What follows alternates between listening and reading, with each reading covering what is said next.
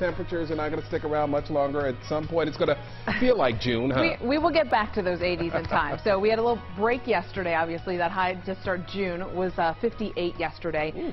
Looking back at the month of May, a quick review. The average high temperature for the month was 78 degrees. The rainfall was 1.63 inches. We'll have the comparisons for that coming up. But for the rainfall, we were behind by over 3 inches from where we should have been.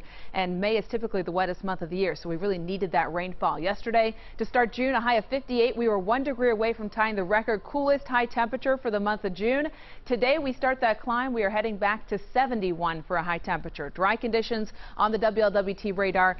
Good news for that. I think we'll keep it dry throughout the day today. We do have some clouds out there, but we do not have any precipitation expected today. Expect the cloud cover around this morning, limited morning sunshine, and even with that deck of clouds, which we often talk about kind of trapping heat and keeping temperatures up, even with the clouds, we're still at 54 for the cool start this morning. We'll break free and bring back more afternoon sunshine, helping our afternoon warm up. Here's the satellite and radar with our storm system getting hung up on the East Coast. It's continued to keep the cloud cover around for us. It kept the showers yesterday. We tried to build in some high pressure from the Great Lakes to move down into the Ohio River Valley. Never quite made it because of that storm system. So it's moving off to the east now. And along with it, that storm in the mid-Atlantic pushing off. And so we bring back more afternoon sun today. Decreasing clouds expected, highs back in the low 70s.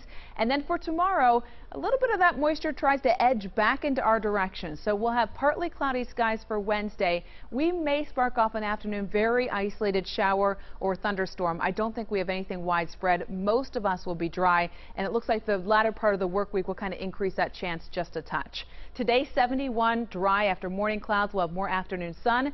A mild day today, but tonight we drop off to 56 for another cool overnight, and tomorrow temperatures heading up, 77 for Wednesday. That isolated shower or storm, I think more of them, they'll become a little more scattered on Thursday, and then by Friday night a cold front dropping temperatures back a few degrees.